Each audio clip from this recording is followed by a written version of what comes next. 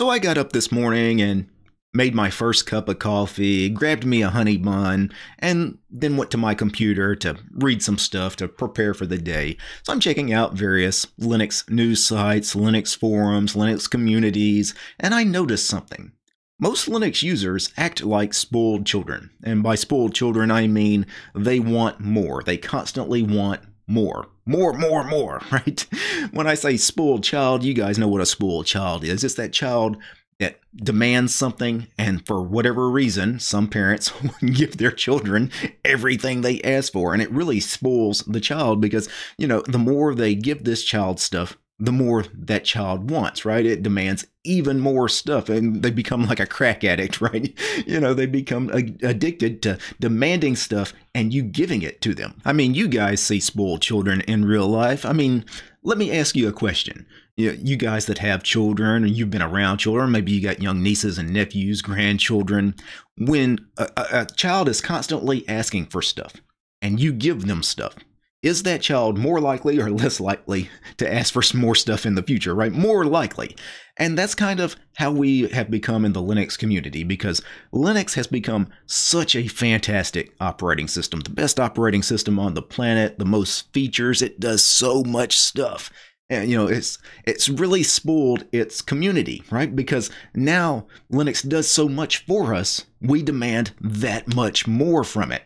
And because of that, sometimes us in the Linux space, I'll include myself, sometimes we don't act appropriately, right? Sometimes we don't realize how much like spoiled children we sound sometimes, making some outrageous demands. Now, I don't want to imply that everybody in the Linux community that wants more out of Linux, that's striving to make Linux better, that these people are spoiled children, because many of these people, will point out the flaws in Linux. They'll point out areas where we could improve, and then those people are actively trying to achieve those results, to achieve the desired result. Those are not spoiled children. The spoiled children are the ones that demand something out of Linux. I need Linux to do this. And then they have absolutely no interest in actually trying to achieve that themselves. In many cases, they wouldn't even know how to begin. They just want something and they want it now, right?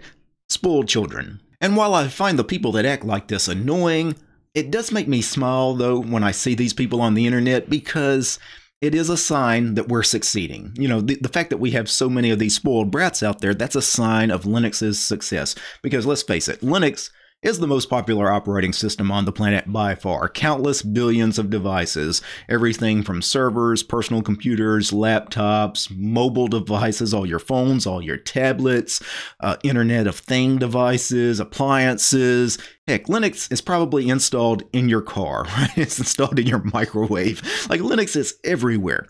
And because of that, we expect even more out of Linux. If Linux was a garbage operating system that barely did anything, nobody would demand anything of it. Nobody would expect anything of it. There are plenty of operating systems out there that are much more niche operating systems that don't give you nearly the amount of features of Linux, the amount of coverage, as far as Linux is a jack of all trades, master of everything kind of operating system, where, other operating systems don't have this spoiled mentality, the spoiled brat mentality. For example, I've never seen a NetBSD user acting like a spoiled child, right? Because NetBSD, a much more niche operating system, it doesn't do a whole lot, so its users are really not expecting much more from it in the future. I don't see any spoiled Haiku users out there. For those of you not familiar with that operating system, Haiku is a free and open source operating system. It looks like something out of the 1980s. It's still a single user operating system, right?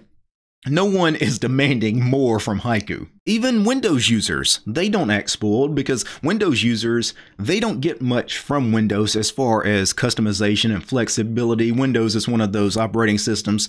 It comes to you, what you see is what you get. There's not much more to it, right? So you can't really demand much more from Windows than what's already there. So in some ways, Linux being such a massive success has also led to what some people associate as a pretty bad community around Linux. I actually think the Linux community is great. I just think it's such a unique place because of, again, the the free and open source nature and just the uniqueness, especially when you contrast it from proprietary operating systems like Windows and Mac.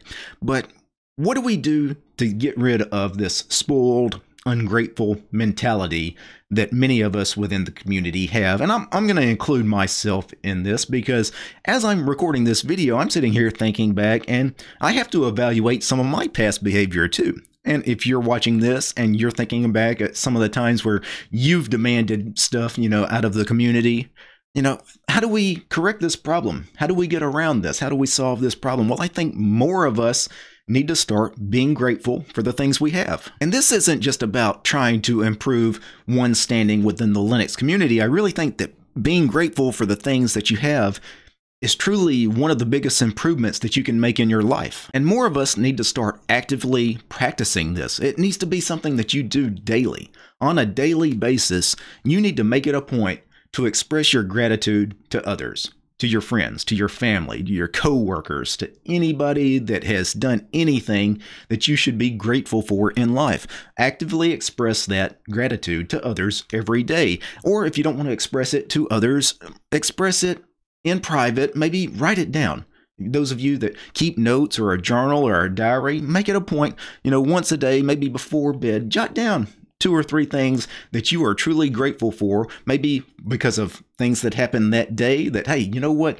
This was a really great thing that happened to me today. I'm grateful for this thing, this person, this group of people, whatever it happens to be. If you make this a daily thing where you're truly grateful about stuff every day, then naturally that ungrateful kind of spoiled attitude will dissipate. Unfortunately, it's all too common in humanity. All of us take way too much for granted. Some of us take everything for granted. Don't take anything for granted. Don't take the luxuries you have in life for granted. Don't take the love of your family for granted.